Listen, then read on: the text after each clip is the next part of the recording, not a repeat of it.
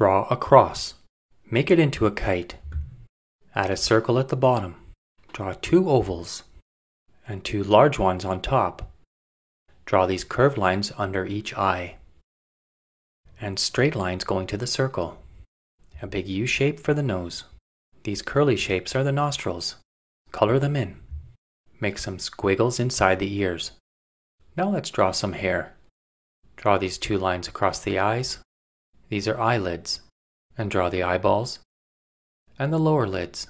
Now add some shading on both sides with the side of your pencil. Make it a little darker inside the ears and at the bottom of the nose. Add some whiskers and color in the eyes. For more art tips and tutorials, please do follow, like, comment, and share.